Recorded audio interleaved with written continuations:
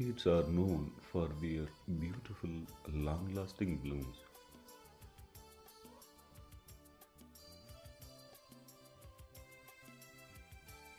Fossil evidences reveal that the orchids existed in the earth even before 100 million years. Orchids, either grown as ground orchids or epiphytic orchids that can grow on the host.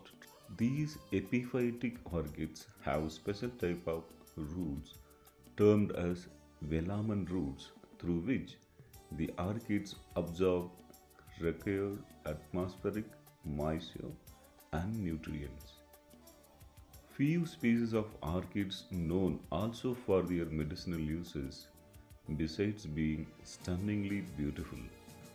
One such epiphytic orchid is Rhynchostylis retusa. It is popularly known as foxtail orchid.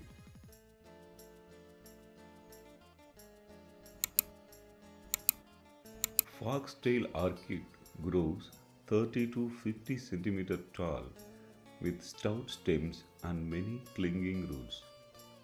Leaves distichous, fleshy, deeply grooved, up to 30 cm long and 3 cm broad, bifid at apex. Inflorescence a raceme, pendulous up to 30 cm long. Flowers many, compactly arranged in all directions. Lower lips pink in color, upper lips white with pink spots.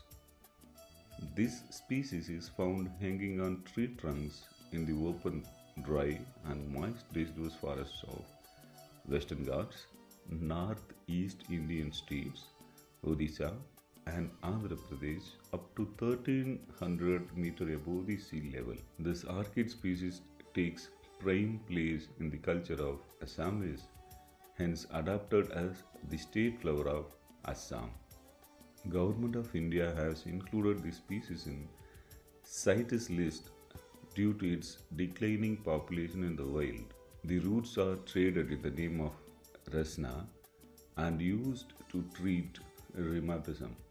Foxtail orchid is used predominantly against asthma, nervous twitching, kidney stones and menstrual disorder.